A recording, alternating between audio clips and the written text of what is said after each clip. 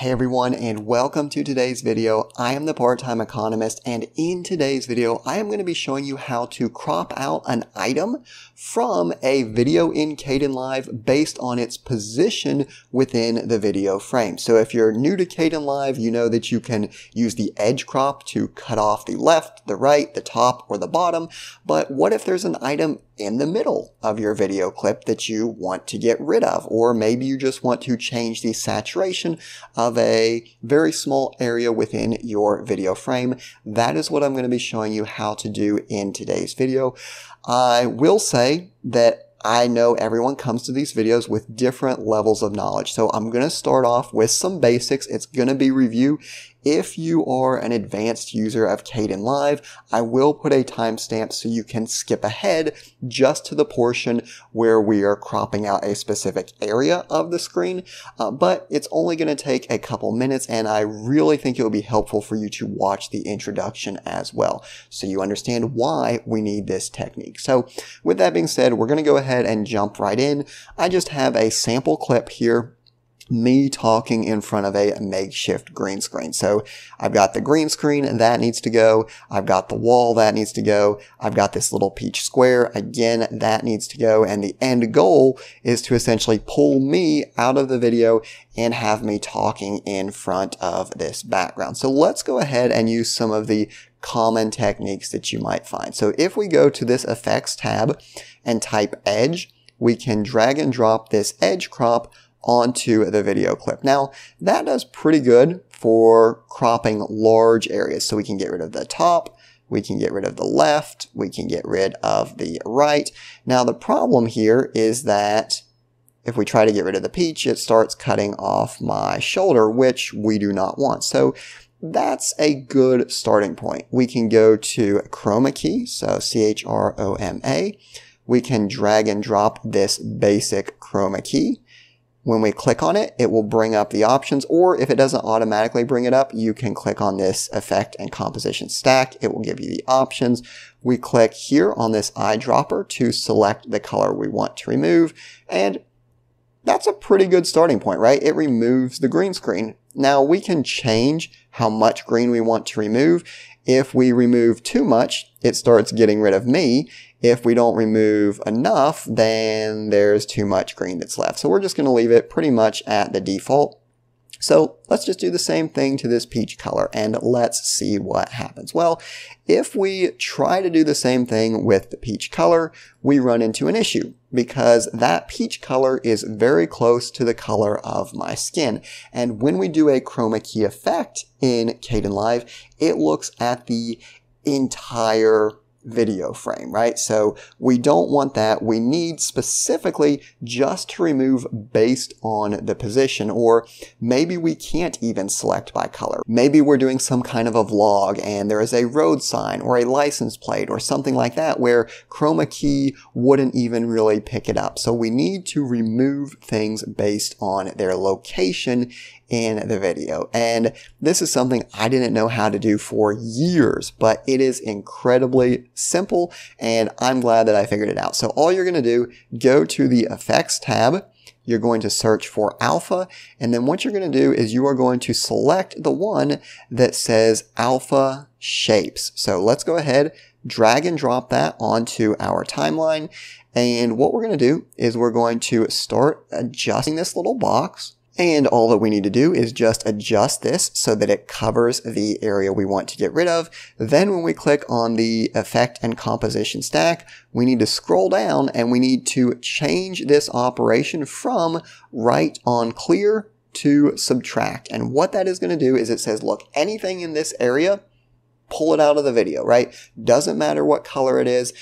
As long as it's in this area, pull it out of the video. Now, we can change this from a rectangle. We can change it to other shapes to select things a little bit more easily. So we can change that to an ellipse. We can change to a triangle, a diamond, whatever you're looking for. But that is really good because, again, we don't have to rely on color. We can remove things based on their position in the video. I will show a couple more examples as well as other things that are kind of related to this, but I wanted to take a quick break to say that if if you do find this tutorial helpful, it would totally help if you could like the video, subscribe to the channel, or if you want an in-depth tutorial on Kdenlive, I do offer courses on Udemy as well as Skillshare, which I will put the links in the description of the video. Alrighty, so with that self-promotion out of the way, let's go ahead and get into a couple more examples and let's make things a little bit more advanced. So let's suppose I have this TV screen here and I want to replace this boring TV screen with a video of the ocean. Again, process very simple. We're going to go to the Effects tab, drag and drop this Alpha Shapes. We're just going to move it to the area that we want to get rid of. And let's go here and here. Let's make sure we keep as much of the outer shell of the TV as we can. All right, perfect. Let's go ahead and click here. Let's scroll down. Again, we're going to change this to subtract. And now what happens is we have this video of the ocean. Now, one thing you'll notice is that we're kind of looking at the sky here, which isn't what we want. So let's go back down to this ocean tab. Let's go to effects. Let's go to transform, TRANSF. Okay. Let's go ahead, drag and drop that. And now what we can do is we can adjust this so that we have that ocean in the TV screen. So that's pretty cool. That's how you can remove things. But what if you want to apply an effect to a specific area of the video? So let's suppose we wanted to change the saturation as an example, and we wanted to change the saturation just of a specific area. Or let's suppose that we wanted to change the color balance, right? How would we do that? Well, we do have to use a slightly different command for that. The way that you do that is a little bit different. We use something known as the Rotoscoping tool. So go to your Effects tab and find the Rotoscoping mask. Go ahead and drag and drop that onto the video clip. And what it says is start right-clicking to add in these points. Now you're probably thinking, I'm just going to right-click, outline this, and everything will be good.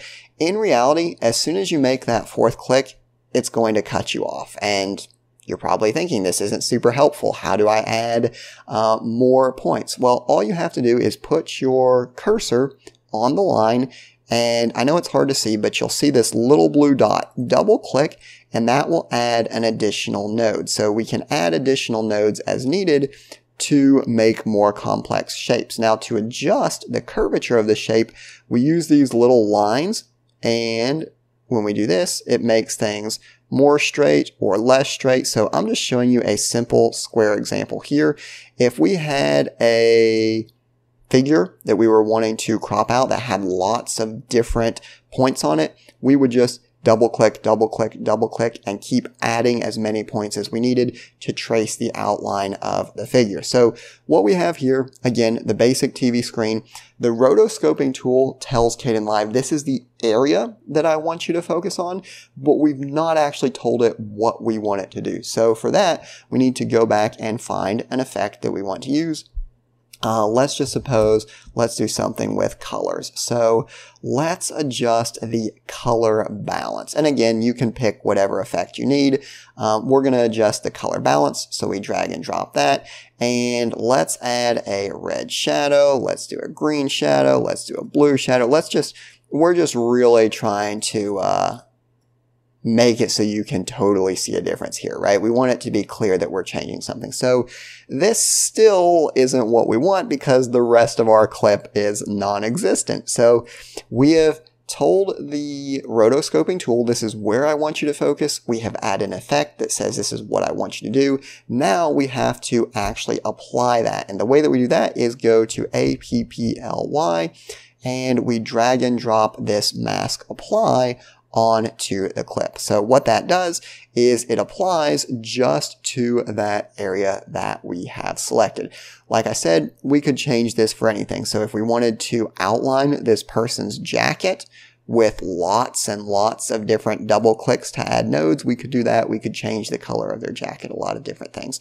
So like I said, that is something I didn't know how to do for years, and I just figured it out yesterday, and my first thought was, oh my goodness, I have to share this because It's something that can be incredibly useful, especially for removing specific areas of a video that you can't really get to with chroma key. So I do hope you found the video useful. Like I said, if you feel like checking out some of my courses, that would be totally awesome. But even if you don't, that is fine as well. I do appreciate you watching the video, and I will see you next time.